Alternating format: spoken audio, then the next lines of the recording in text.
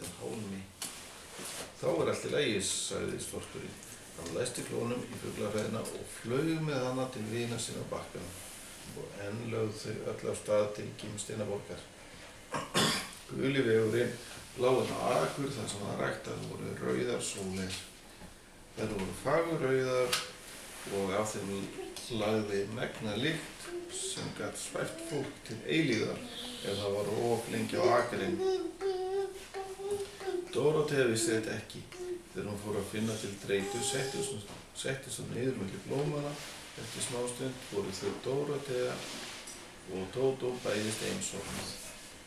Hvað er að gera?